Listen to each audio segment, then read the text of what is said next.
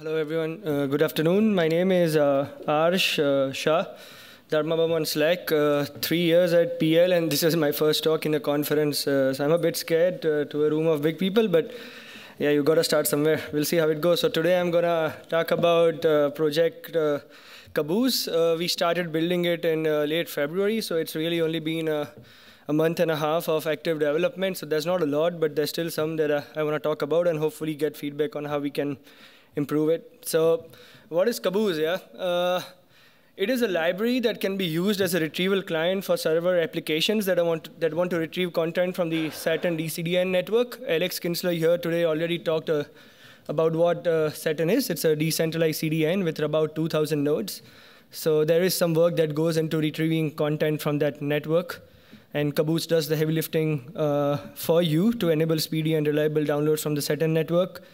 It allows fetching both blocks and cars. So it supports both the Graph as a Car API and the block fetch API from Saturn. And it can also, as we'll see, be used as a pretty cool Saturn network measurement tool. Yeah, I'm just going to show you a diagram because I think that makes it very easy to understand what Caboose is. Yeah, sorry, just learning the tricks of the trade. But yeah. So say you have like a normal application, right? And you want to retrieve content from Saturn. What is all the stuff that you need to do? First of all, you need to, oh yeah, should I?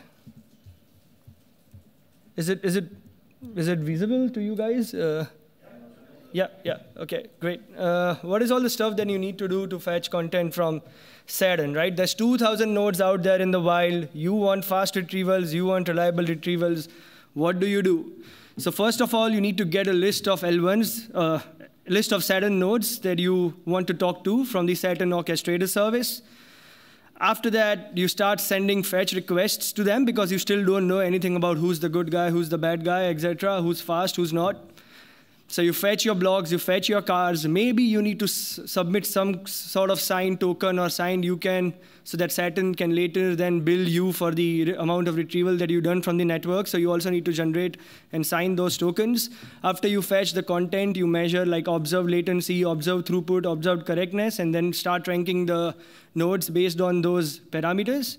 You need to put these nodes ideally on some sort of consistent hashing ring for cache affinity. So think of it this way, like if you talk to different Saturn nodes every time for the same content, you're not going to get the benefit of caching that Saturn provides. So you need some sort of cache affinity as well. You probably want to build some measurements and metrics around how your retrievals from Saturn are doing. So later you can then go complain to the Saturn guys if things are not working out and you already have proof in the form of dashboards. And then you need to submit retrieval logs to the Saturn network back. So that Saturn can use those logs to detect like fraudulent Saturn nodes, pay them out if they're acting fair, etc. So as you can see, like it's a bunch of work, right? And you probably don't want to build this every time into an application if you want to download content from Saturn. So anyone wants to take a guess on what the solution is? Yeah, it's Caboose. So yeah, I mean, Caboose is the library that does all this for you, and you can just have a good night's rest. The idea is Caboose is a library that will fetch content from Saturn. It has an internal reputation and ranking algorithm that considers a whole bunch of parameters such as P95 latency, correctness, throughput, etc. to rank the nodes internally. It can generate these signed UCANs for you down the line. It doesn't do so far because there's no need, but it can do so if needed. It submits this Prometheus matrix. It does all the consistent hashing for you. It submits retrieval logs to Saturn for you. So the idea is for it to be like a plug-and-play library so that it's very easy to retrieve content from Saturn. Yeah. So that's the idea of Caboose. Now, yeah, where are we today? Like I said, we started work in late February, so we have a Golang beta implementation, so you can run Caboose on servers. The Bifrost gateway is already using it for Project RIA to retrieve content from Saturn. So we actually have Caboose running inside like Bifrost gateway instances right now as we speak. You can find it on GitHub, Filecoin Saturn Caboose. Yeah, I mean, I was told that you shouldn't have too much text on slides, so sorry about this. I need to up my meme game, is what I've learned from this conference. But for now, yeah, for now, assume there's a couple of cute, I don't know, cats in there. And yeah, so what does the beta implementation do? You have like, it does all the consistent hashing of L1s, the ranking for L1 based on observed retrieval latency and correctness. It gives some form of failure recovery and backup by like doing fetch attempts to multiple L1 nodes that it knows about. Comprehensive matrix collection, both car and block fetches. Sorry. Yeah, I mean, this is stuff that I already talked about, but these are the features we have right now. The thing is like building this client on top of a distributed system where nodes come and go, nodes are reliable, nodes might be slow, is not exactly trivial. There's like a lot of, like, we constantly tuning the ranking algorithm to get like optimal performance out of it. Like consistent hashing, etc., works well when there's reliably, like there's low churn in the network. But if there's like high churn in the network, some of those nodes are not as performant as other nodes, etc. There's no like perfect algorithm out there today that can like nail this down for you. So with that caveat, like I'm just giving a high-level overview of what we have today, and then just show some numbers on how it's going. And if you feel like part of what I'm saying is incorrect, like feel free to like give feedback later on how we can improve it, and if there is an algorithm out there that can do this for us. Yeah, so the way it works today is we group nodes into different tiers. Each tier is its own consistent hashing ring. Yeah, so imagine like tier 1, tier 2, tier 3 of nodes, and each tier is a consistent hashing ring of Saturn nodes in that tier. We define tiers based on observed latency. So like one tier is P95 less than 20, another is P95 less than 50, etc. In order to retrieve, we always try nodes from higher tiers before falling back to lower tiers. We also have a parking tier, which is where we like put Saturn nodes that we still don't know much about. We haven't talked to them much. We don't know about their throughput, latency, etc. And we do these performance measurements for the tiers based on like a rolling window of 1 hour to only consider like recent performance, so that the P95 values don't get skewed. You know, if you've done well yesterday, but you're not doing well today, we don't want to talk to you today. And the way, as of today, the way we promote these parking tier nodes to like the higher tiers is by sending 20% of production traffic to these nodes to see how they are performing. The problem with that is that means that 20% of your production traffic is going to nodes you don't know much about, which hurts performance. So what we are doing to do in the next iteration, I know Will wants this ASAP. We'll just have some patience. We'll get it done ASAP. So it's like we're going to mirror X% of, we are going to mirror X% of production traffic to these parking tier nodes. So they're not on the critical path to serving like Bifrost traffic, but as we gradually find out more about them, we can either kick them out or we can promote them to the tier they really belong to. Earlier, we tried this thing of like just having one consistent hashing ring without any tiers and just putting all nodes on it and then assigning them a weight.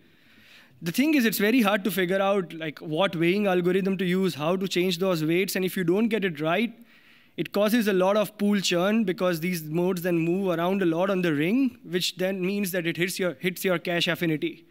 Because for the same content, if a node gets moved around in the ring, you end up talking to a different node because you didn't get your weighing algorithm right, which means that the cache hit rates again go down. And we're seeing like better numbers with this algorithm. The problem here is still like we haven't figured out a good way. There's no inherent load balancing here. You know, so if you only have a bunch of good nodes, all your requests will just go to those good nodes. And from Bifrost point of view, it probably makes sense because we want as low latency as possible. But from Saturn point of view, it could end up blowing the bunch of nodes that are highly performant or end up skewing request flow to only those nodes, which means that they then get paid more than other nodes. So like there is a healthy tension between Saturn wanting some sort of load balancing and fairness in terms of traffic, and Bifrost wanting as low latency as possible. And this is a story that we're still going to work on. You know, if we have a bunch of node operators complaining to us saying I'm getting bombed just because I'm good, like we'll have to look into it.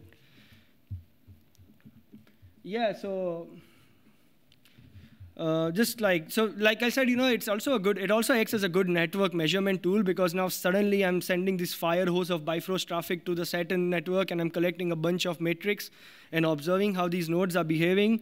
So like, for example, this is the per peer TTFB today for a block fetch for L1 cache hits.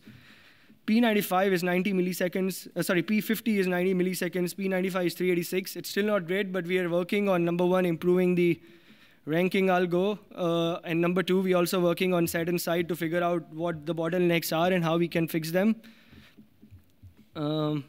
These are like, for example, the peer latency distribution for New York Bifrost instance. I mean, the peer latency distribution for Saturn instances as observed by the New York Bifrost instance. As you can see, we do have like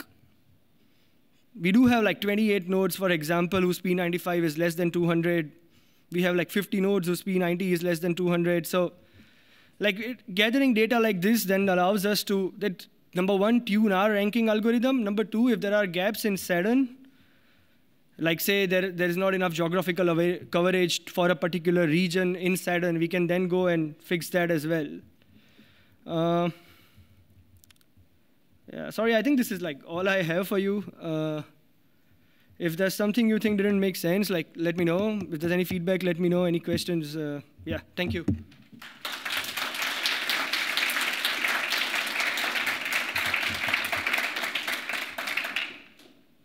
Yeah, of course, Martin.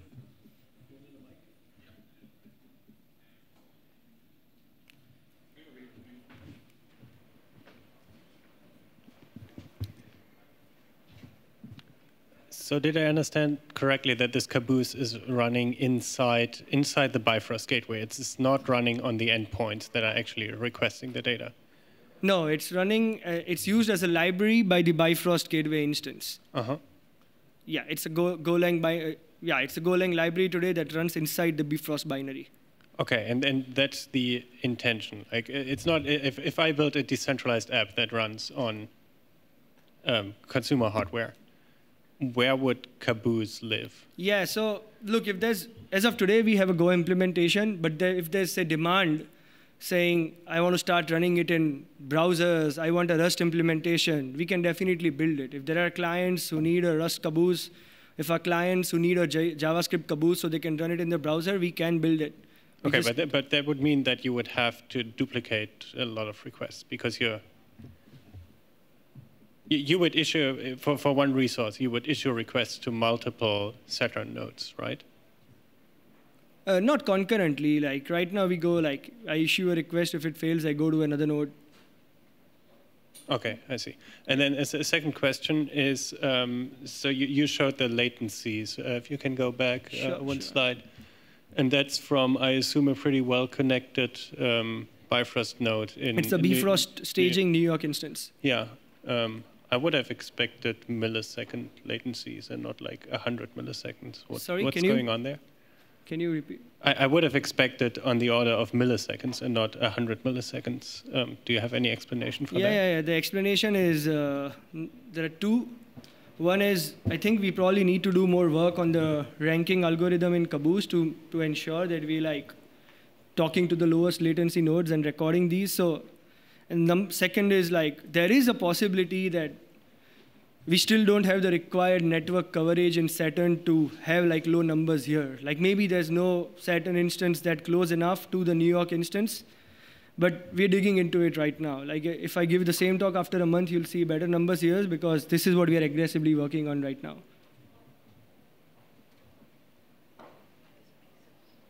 You already know everything, man. Like. So the only other point I was going to make on that graph is, so this is just observed time to first byte. So this is not how far away is that, but when we're making HTTP requests, how long does it take to get the response? And so that may be a combination of several factors, not just the actual latency to the Saturn nodes. So. I think there's also things looking into the Nginx running on those nodes to see if that is introducing latency that leads to these being higher than you might expect.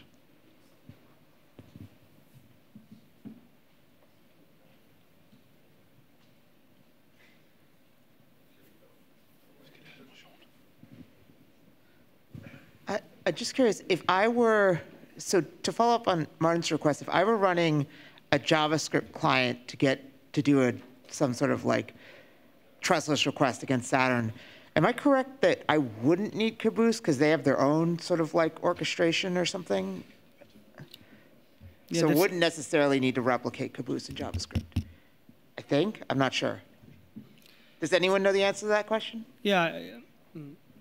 Yeah, so look, the thing is like, the Saturn orchestration does have its own ranking logic, but like if you do a DNS lookup on Saturn, you're just gonna get back one pop, and you say you talk to that pop and that request fails, then what do? It could be that nodes that are getting tested by the orchestrator are behaving well with the orchestrator, but they're not gonna behave with your client, for example. So in my mind, like, and this is just my personal opinion, I think like building something like Caboose into the browser that can do all this heavy lifting will be a more reliable way for faster downloads from Saturn. But we gotta see, yeah. Okay, sorry, Hannah, were you done? I'm done. Yeah. Okay, to piggyback off that question, thanks, Hannah. Do these peers speak web transport? No, they have TLS certificates, so you can use HTTPS from the browser to talk to them. Ah, got it. Okay, cool. All right, thank you.